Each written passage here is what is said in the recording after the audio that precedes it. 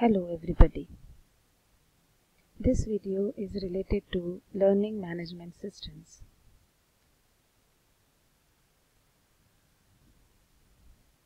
Learning objectives of this video are: at the end of this video, the learner will understand the definition of LMS, know different benefits of using LMS, know different platforms providing services of LMS, and know features of Moodle in particular. Definition. So, Learning Management System or LMS is a broad term used to describe software tools designed to manage user learning interventions and provide access to online learning services for students, teacher, and administrator. It can also be considered as a software system that allows the development and delivery of educational courses using the internet as a delivery system. What are the benefits of using LMS? Now, in this age, e-learning is something which is used very widely. So all of us use many different kind of videos and resources. Sometimes we develop our own videos, our own resources. So the first benefit is that we can organize all our e-learning content in one location. So instead of storing our videos and other materials at different places, we can store it at our own LMS platform. The second benefit is it provides unlimited access to e-learning materials. So our students can access the material anytime, anywhere, 24/7. Third is easily tracks learner progress and performance. So it has got features like conducting quizzes, assignments, exams, and the marks and all other things are stored in that. So we can easily track a learner's progress and how he or she is performing. Fourth benefit is quickly and conveniently expands e-learning courses. So sometimes we need to add some module or some lesson in our existing course. So in the LMS it is very easily doable. We can easily add or subtract any lesson or module from our existing courses. What are the different LMS platforms available? So there are many open source platforms like Tutor, Canvas, Camilo, Claroline, eFront, Ilias, LAMS, LearnCappa, and Moodle. There are some proprietary platforms also where we have to pay and take their services. A very famous one is Blackboard Learning System. Then there is CertPoint System, INC, Desire to Learn, eCollege, Edmodo, EduNext, Ngrade, Global Scholar, and so on. Some examples of well-known LMS systems are WebCity. This is a proprietary company providing hosting or softwares for some universities. Blackboard is a popular learning software provider, an ASP portal for education. And Moodle, of course, a free and open source software package to help educators create effective online learning communities. So now we will talk in particular about Moodle. So Moodle is an alternative to proprietary commercial online learning solutions and is distributed free under open source licenses. An organization has complete access to the source code and can make changes if needed. Moodle's modular design makes it easy to create new courses, adding content that will engage learners. So this is how the interface of Moodle is. full form of Moodle is Modular Object Oriented Dynamic Learning Environment. Now getting started with Moodle.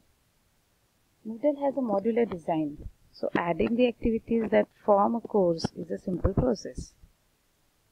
Course creation privileges are assigned to the teacher, so teacher has all the rights of adding or deleting anything from a particular course. There are different layouts available. We'll talk about that in detail.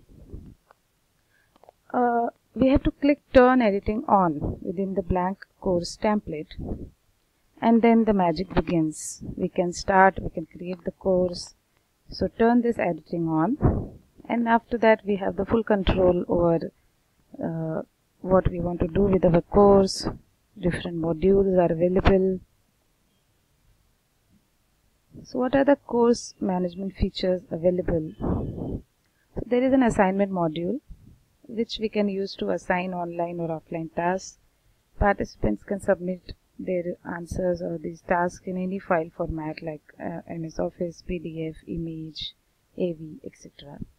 There is a chat module which allows a real-time synchronous communication by learners. So this can also be used. There is a choice module where instructor can create a question and a number of choices for students. The results are posted for participants to view, and we can use this module to do quick surveys on subject matter. Then there is a dialog module which allows for one-to-one private asynchronous message exchange between instructor and student or student to student. And dialogues are private consultation workspaces. Then there are lesson modules, which is important for an instructor, which allows instructor to create and manage a set of linked pages. Each page can end with a question. The student either chooses one answer from a set of answers and goes forward, backward, or stays in the same place in the lesson. Learners are graded upon completion. There is quiz module. Create all the familiar forms of assessment, including true, false, multiple choice, short answer, matching questions, random questions, numerical questions, embedded answer questions with descriptive text and graphics. Now course structure. There are 3 types of formats available. We can have a weekly format where we can define each week what are the activities involved. We can have deadlines. Some can be open. There is topics format. We can organize our content in terms of the topics, and topic is not restricted to any time limit. And either we can have a social format. All the activities are presented and organized into a single forum, and this could also be used as notice boards. Then assignment module. It can be specified with a due date and a maximum grade. Students can upload their assignments. They are date stamped. Different file formats are allowed. Late assignments are also allowed. The amount of lateness is shown clearly to the teacher. Whole class assessment. Grades and comments provided for each assignment on one page in one form, viewable by assigned teachers. Teacher feedback. This is appended to the assignment page for each student. Notification is sent by email. Resubmission of assignments. This can be allowed by teacher after grading for regrading. This is very important, the quiz module. Teacher can define a database of questions for reuse in different quizzes. So we can create a question bank kind of thing. Questions can be stored in categories for easy access, and these categories can be published to make them accessible from any course on the site. Quizzes are automatically graded and can be regraded if questions are modified. Quizzes can have a limited time window outside of which they are not available. At the teacher's options, quizzes can be attempted multiple times and can show feedback and/or correct answers. Quiz questions and quiz answers can be shuffled, randomized to reduce cheating, and questions allow HTML and images. There can be multiple choice questions, single or multiple answers. There can be short answer questions, words or phrases, true-false type questions, matching questions, random questions, numerical questions with allowable ranges, embedded answer questions, close style, and embedded descriptive text and graphics. So these are the different types of varieties of questions which can be asked.